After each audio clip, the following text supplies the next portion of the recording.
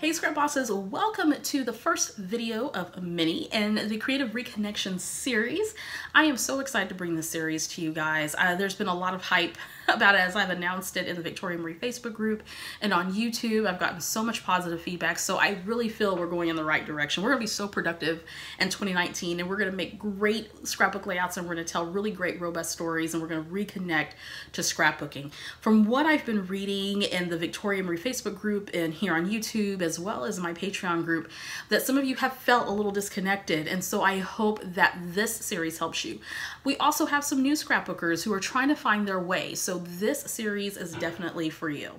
Now, all throughout this series, I want to offer you some tools to help you work through the process. Now, as I mentioned in the Scrappy Chat video, each month has a different theme, and so here in January, we're going to be focusing on reconnecting with your scrappy style and defining your scrappy style. What does that mean to you? First and foremost, I want you to know that there's no right or wrong way to scrapbook. However you choose to scrapbook is perfectly right for you and how you want to tell your story. And it's okay to feel proud and feel comfortable with how you scrapbook, and you don't have to compare yourself to anybody else. The important thing is that you're documenting your stories. And for me, documenting stories is always primary and the design is always secondary. The design's fun and the product and all those great things. I'm not denying that because I'm definitely a product junkie. But I also love those robust stories. And I always tell myself, if my family members are sitting here reading my layouts or looking at my layouts, are they going to care about the design? Probably not. But as a creative, I care about the design, and it helps to release creative energy for me as an outlet for me, which is why I love scrapbooking. Now, for a lot of you, scrapbooking has been a long part of your journey as a storyteller, maybe scrapbooking in some way. And for some of you, scrapbooking is very new. So in this series, at least for this month, we're going to really sort of dig into our scrappy style. For a lot of scrapbookers, their style has been influenced by other individuals in the industry. Maybe you see design teams or different people who design product or whatever, and your style is informed by that, and that's okay. But what's not okay is when we think that our scrapbook style has to be what we're shown on social media or shown in magazines, for the few that still exist, or shown on YouTube, and not give credit to the way that we scrapbook, how our style, our individual style comes out in our scrapbooking. And I really want you to own that starting now in January. So let me talk about the worksheet that I developed for you for this month. It's called Reconnect with Your Creative Style Worksheet. This is what it looks like. Down in the description box below is a Google Docs link that will link you to this document. So all you have to do is click on it, it'll pop up. It's a PDF document. I recommend that you take a moment, pause this video, print it out. When you do, grab yourself a snack and a drink, come on back. We're going to review this worksheet really quickly. Also in this video, I'm going to go through some of my layouts. It's relative to the first question that I asked you on this worksheet, so I'm going to get to that in a second. Now, don't feel that you have to go through this exercise right now in this video. As time permits this month, I really want you to sit back and really think about your creative style. And I think more than anything, I want you to feel empowered by how you scrapbook, and don't feel like you have to compare yourself to other people, especially to the point that you stop scrapbooking. If you stop scrapbooking because of that reason, I want you to return, come back to the fold, and start working through some of these things, okay? So print that worksheet and we'll go through it. So here's what I want you to think about. Even if you don't print the worksheet, maybe you just view it on your tablet or your computer or whatnot, but let's talk about this for a second. So the first thing I want to do this month is I want you to think about how you define your scrapbook style. For me, I am an eclectic scrapbooker, so I like it all. I like mixed media layouts, I like simple layouts, I like traditional layouts, I love it all. However, when I sit down to scrapbook, there is a particular style that tends to come out a lot. So what I want you to do this month is I want you to take a moment to review your layouts. I probably wouldn't go back no further than maybe 2 or 3 years if I were you. Maybe look at what you've created over the past year. Now, if you're someone who hasn't created anything in the past year, or you have very few, pull out what you have, lay it out in your space, your kitchen table, your craft room, on your living room floor, doesn't matter, okay? And what I want you to do is I want you to look at your layouts, and on your worksheet, jot down, you have a space here, jot down some reoccurring themes. That's actually the first question on this worksheet. So take a moment to review some of your completed layouts. What reoccurring designs or themes do you see? Do you use, for example, a lot of pattern paper? Do you mostly do 8.5 by 11 layouts? Do you usually only have one photo on a scrapbook page or multiple photos on a scrapbook page? And if so, how many photos do you normally put? 2, 3, 4? Do you like a lot of color, or do you like more muted colors? Do you like a shabby chic layout, or do you like something that's super simple? Go through and see what are some recurring themes, because that's going to inform you greatly on your overall style for scrapbooking. Now, I'm going to come back to my layouts here in just a second as I go through after I go through this worksheet, okay? So that would be the first step in this process, is to look at what you create currently. The reason why I say currently is for a lot of us who have been scrapbooking for a while, our scrapbooking style may have changed.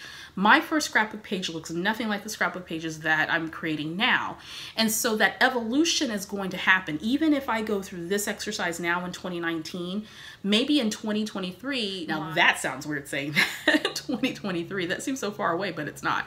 But maybe in 2023, my style has changed. Who knows? But it could be at that time there's still those recurring themes that happen in my scrapbooking that helps me define sort of the base of my scrapbooking style, okay? So we're going to start there with number 1 is looking at those recurring designs and themes. Number 2, let's talk about creative inspiration. Think about your favorite scrapbooker, whoever that may be. Think about that for a second. Who do you typically watch? Maybe it's me. Maybe it's somebody else. Maybe it's a whole group of people. But who is your favorite scrapbooker? Think about that person for a minute, and in what ways do they inspire your creativity? There's a space on the worksheet to go ahead and fill that out. Now, the reason why I have you think about who inspires you is because when I started scrapbooking years ago, I would model my style off of people who I thought made great scrapbook pages. And what happened is when I was modeling them, notice I used the word model and not copy. When I modeled them, I start looking at the techniques they were using and the products that they were using, and I either liked it or I didn't. But I also start pulling in elements of things that I like too, while still being informed by another creative, and there's nothing wrong with that. There's nothing wrong with being inspired. So who currently inspires you, and how do they inspire you creatively? What things are they doing? Do they use a lot of mixed media? Do they use a lot of stash items? Do they think of creative ways to use tools that you have never thought of? And what ways are they informing your creative style? And jot that down there on the worksheet. Now on page 2, we're going to talk about your creative safe space. And what I mean is, what are those techniques or designs or products that you just naturally fall into that are part of your safe space? So even if you're trying something new or you haven't scrapbooked for a while, your safe space is where you retreat to because it feels comfortable, and there's nothing wrong with that. So for me, I always retreat to a scrapbook page that's very linear with 3 layered clusters and a title in journaling and typically 2 to 3 photos. That's my safe space. That's where I feel comfortable. Sometimes where I don't feel comfortable is if I'm trying out a layout and it has mixed media and I'm trying different mixed media elements. That's not my safe space. That's my space where I'm taking creative risk. It may be different for you. So I want you to take a moment to think about that. And on your worksheet, you have a spot there where you can jot down some of your thoughts. With this, it's perfectly okay to be in your safe space. It's absolutely all right. It doesn't mean that you're unwilling to take risk, creative risk, or do something different. It's just we all have our safe spaces, whether it's creatively or in other aspects of our lives. So think about that for a second. Now, with this in mind, what design techniques or products inform your creative style? So in your safe space, what are some of those techniques that you go to day in and day out as you're creating a scrapbook layout? And go ahead and jot that down in the space provided. Now, the next thing is, once we've looked at some overall themes in our scrapbooking and we think about our safe space and we think about who inspires us, we want to then think about expanding our horizons, right? We can reconnect and we can grow. Those things can happen. Those can be 2 symbiotic things that happen at the same time. There's no problem with that. So while it's okay to remain in your safe space, it says here on the worksheet, it's okay to try new things. what scrapbooking designs, techniques, or products would you like to explore in 2019? And there's a space on the worksheet for you to list that as well. So as you're going through this month of January and you're thinking about your crafty style, maybe you haven't defined that yet. Maybe that's not quite informed. And maybe you do need to expand your horizons a little bit, or maybe you learn new things if you're a new scrapbooker. What are those things that you want to learn? Do you want to learn how to make a double page layout? Do you want to learn how to use mixed media? Do you want to learn how to create a simple scrapbook page? Do you want to learn how to print your photos smaller? Do you want to learn how to use a particular product or device? I know for a lot of scrapbookers, they have electronic die cutting devices and they haven't pulled them out the box yet. Maybe that's something that they want to learn this year. Maybe that's something you want to learn this year. So it's okay to expand our horizons and to try something new as we continue to reconnect with scrapbooking. There's a space there on the worksheet for you to fill that out. And I'll continue to come back to this worksheet, to this exercise all throughout the month of January. So this isn't the end all be all. So the last part of this worksheet is define your style. Now, after you've reviewed your current layouts, or the layouts you've made over the past year or so, and you've looked at your Scrappy safe space and who inspires you and that type of thing, then you'll be ready to start sort of defining your style. Now, here's the thing. Do you need to have the answer to this in 2019? No. You may not have an answer for this for a while, or maybe you don't want to define your style. Maybe whatever you put on your scrapbook page is what you put on your scrapbook page and you're comfortable and you're fine with that. Perhaps you're new and you don't know, or maybe you've been scrapbooking for 20 plus years and you don't know. That's okay too. But sometimes it's all right to say, you know what? This is who I am as a scrapbooker. I love theme scrapbooking, or I love being an eclectic scrapbooker. That's me. Hello to all of you eclectic scrapbookers out there who like it all. I'm one of those people. Maybe you like simple scrapbook pages or multi-photo scrapbook pages or 2-page layouts, and you say, you know what? That is my style. And there's nothing wrong with that. What I want for you to do, what my wish and my hope for you is that you hone that style, that you're proud of your style, and you do that style of scrapbooking unapologetically, despite what maybe you see out on the market, maybe on design teams, social media, on websites or whatnot. All of those things are there to inspire us, and that's fantastic. But we all have our own style. We all have our own creative safe space that we're comfortable with, and it's okay to feel proud of that. You don't have to compare yourself to anybody else. So the last part of that is, now that you've reviewed your completed layouts, consider different scrapbooking designs, complete the following statement in the space provided below. And that statement is, I define my scrapbook style as. And then when you're ready, you can fill in that spot. So how do you describe it? For me, I have an eclectic style. I like it all. I like simple layouts. I like very heavy embellished layouts. I like layouts with lots of pattern. I like layouts with subdued colors. I love it all. And in fact, if I were to go back and look at all my scrapbooks, I would probably find evidence of all of those styles in my scrapbooking. But I would probably also find evidence of my creative safe space style, which is typically linear with 2 to 3 photos with 3 clusters, a title, and journaling, typically layered pattern paper, and that's just how I scrapbook. That is my style, and that's what I love, even though I do expand my horizons and I try different things, and I have evidence of those things in my scrapbook layouts. Now, last thing, as we leave this worksheet, and I'm going to pull out some layouts here in just a second, is if you're not sure how to define your scrapbooking style, whether you're new or you've been in the scrapbooking game for a long time, I want you to know that that's okay. You do not have to have an answer to that today, tomorrow, or next year. But my hope for you is that you consider these questions in this worksheet and really work through it as you're defining and reconnecting, or I should say, as you're reconnecting to your scrappy style, or maybe finding your scrappy style if you're new to scrapbooking, or you've been scrapbooking for a while and you're not quite sure. Start looking for consistencies in your scrapbooking style that's going to help to inform your design aesthetic. But most of all, throughout this whole series, throughout this whole month, as we are reconnecting, I want you to have fun. I want you to take creative risk. And I want you to be creatively inspired to make beautiful layouts that are thoughtful, that put the story first. Play and explore and try new things. The only way that you're going to be able to move forward, to move the needle, to reconnect, to take risks, to expand your horizons, to define your scrappy style, is if you play and explore. So you can buy all the product that you want to, you can organize all the product that you want to, we could put any other barrier barrier in front of us actually sitting down and making scrapbook layouts.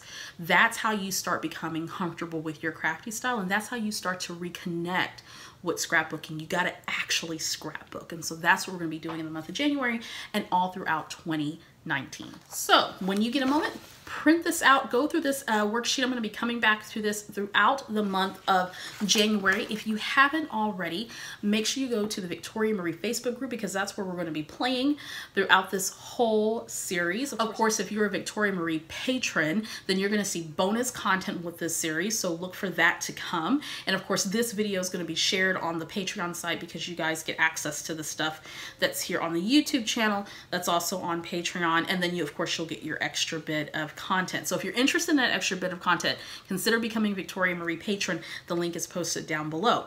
Alrighty, so we're going to continue to work through this exercise. So this is not something you have to do just, let's see, this video posted on Saturday. So this is not something you have to do over the weekend, clearly, but take your time and really think about these questions and really start getting an understanding of how you scrapbook and how you want to reconnect to that. All right, so we will continue to come back to this throughout the month of January. So what I want to do next is I want to show you some of my own scrapbook layouts where I feel there are some consistent reoccurring themes in these layouts over the past year or two, some of which you may recognize if you've been watching me for a very long time. So I'm going to kind of walk through that process, and then we're going to start creating. So in the next video, or actually throughout the month of January, since we're focused on scrapbooking style, I'm going to create layouts that sort of represent different types of scrapbooking. Since I'm an eclectic scrapbooker, I feel very comfortable in doing that, because I do have some simple layouts and some heavily embellished layouts and mixed media layouts and artsy layouts and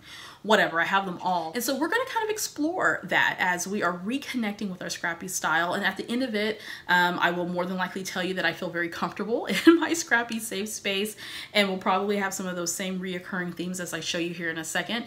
But I think it's good to be informed of the different types or different styles of scrapbooking out there to help you and inspire you as you are reconnecting, feeling really good about how you scrapbook, or maybe even taking some creative risk and trying some new things, particularly if you are new to scrapbooking. So without further ado, let's look at some of my scrapbooks. So I have been scrapbooking a little bit over, oh goodness, maybe 15 years now, and my scrappy style has evolved over that time.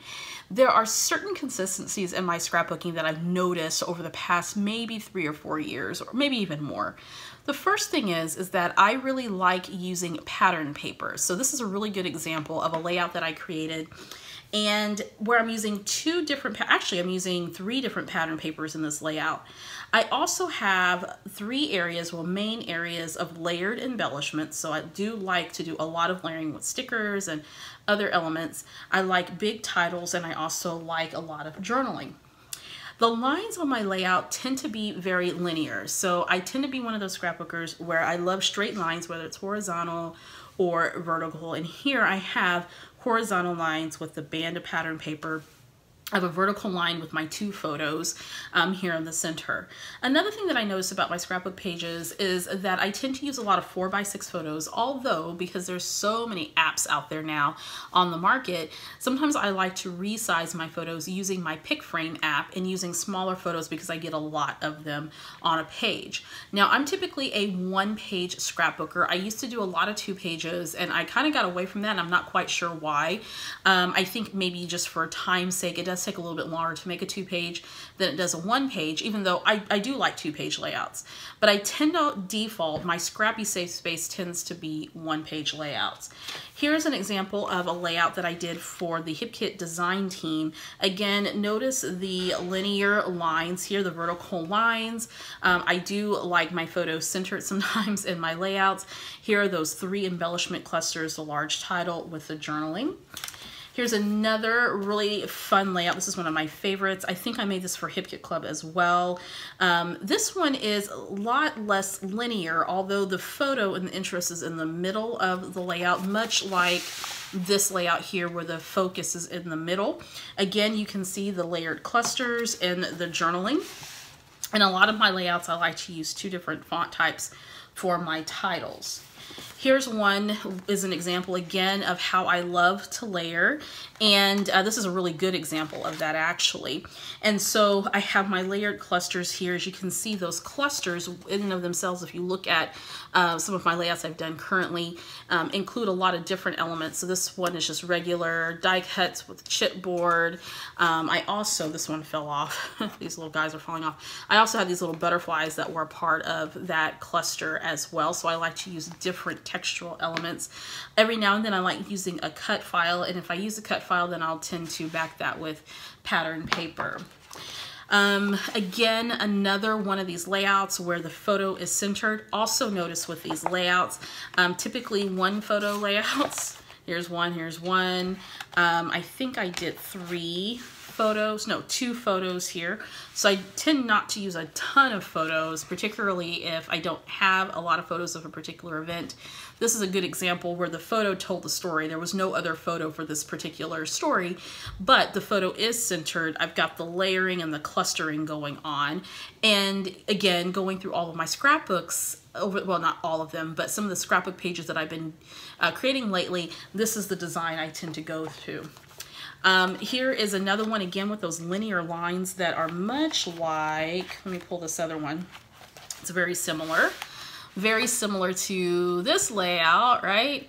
So again, we've got the vertical lines here, got the photos in the middle, not surprised with these layered clusters. Again, have some die cuts and some other things going on in these layered clusters. Got my title and have a lot of journaling. Here's another page with some, again, linear lines, only this time horizontal. Using my one photo, 4x6 typically, although I did trim these photos down to fit in the frames. My layered clusters there, my title. I don't have any journaling on this one. This is another example of a style of layout that I tend to go to a lot. So again, I kind of like my photos in an either horizontal or vertical fashion, typically one right after another, nice and lined up. Again, all that beautiful clustering there. I have my title and my journaling. With this one, I changed the orientation of my photos, typically not so much in the dead center of my layout, but I brought it down to the bottom, or sometimes I'll bring it up to the top. There is another layout in here. Let me see if I can find it real quickly. Here's one, again, with that horizontal band of photos going in the middle. Then I have another one in here. Where's it at? Here it is. A horizontal band of photos here at the top. So there's a lot of my layouts where either that band's here at the top, the middle, or the bottom, but that is something that is consistent and reoccurring in my scrapbooking, and I'm comfortable with it being that way, and it is my Scrappy safe space, and I tend to default to that type of design. Here's another example where I use 2 4x6 photos, one vertical, one horizontal. Now here's one where I put my photos here to the side. If I'm going to do a large title, or if I'm going to do something with mixed media elements, I tend to like to make my photos smaller so that I can see the mixed media elements. The only mixed media on this, so to speak, is I use Distress Oxides for my title. Again, you can see those layered clusters. You can see a nice straight line with the vertical band of pattern paper, washi tape, and this tab going here, so that element's still there. I kind of did this clustering with the photo. I have the vertical element here with this banner that I cut from some pattern paper. As you can tell, I love using pattern paper. It's represented through all of my layouts, lots of pattern paper, whether I use it for layering or I use it for a background. So that's another element that's pretty consistent. Here's another one. Again, going back to sort of the straight lines in my layouts, only this time I did it in a grid fashion with these punch circles that I made. I did this at the last Victoria Marie scrapbook retreat. Here's that photo. It's kind of off-centered, but centered nonetheless. Have my title.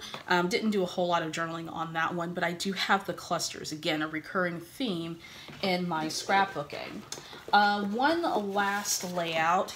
Here's one. I tend to, if I'm going to off-center photos, then they usually will be off-centered to the right-hand side. I am right-handed. I don't know if that has anything to do with it, but I tend to veer to the right-hand side. Here is, let's see, one of the last layouts that I showed you, where again, I have this cluster of photos Here to the right hand side, the same here. Now I didn't look at this layout to inform this layout. It's just naturally how I scrapbook.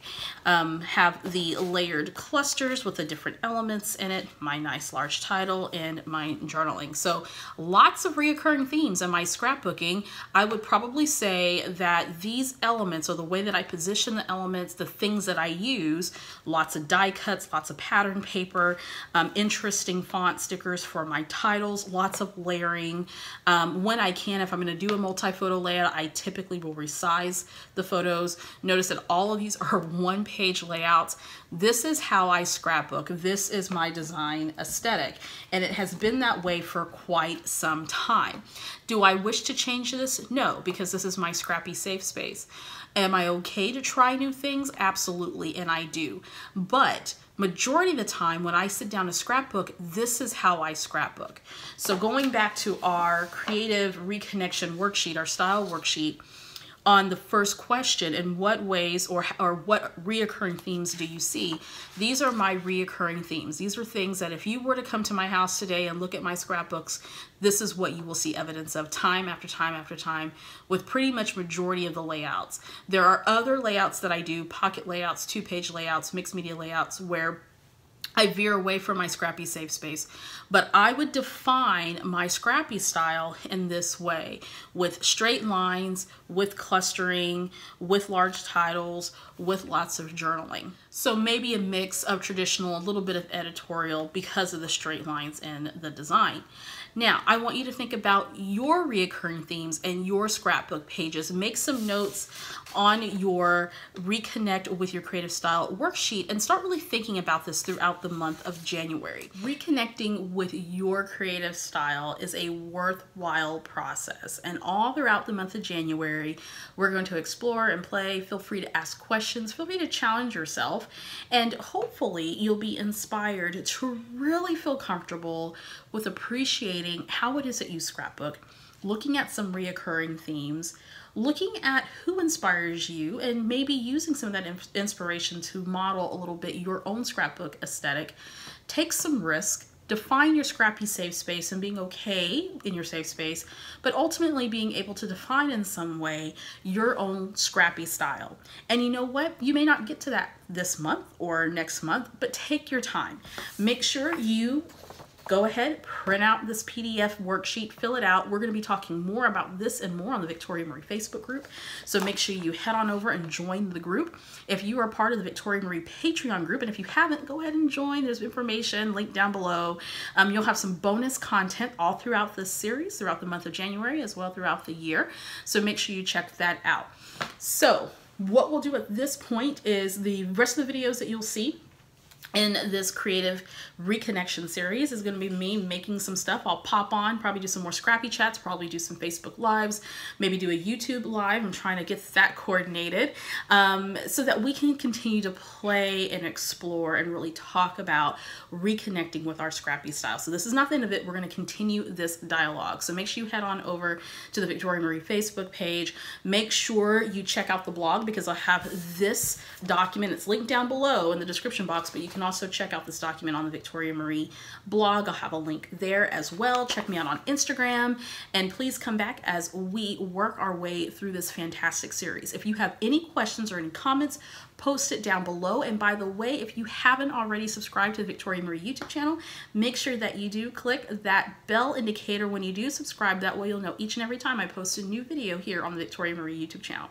All right, guys, stay tuned. Next video is coming up where I will be making a layout, and we're going to be exploring simple scrapbook style in that process video. Patrons, you will get a bonus video this month where we'll talk about simple scrapbook style as well. Okay, see you in the next video.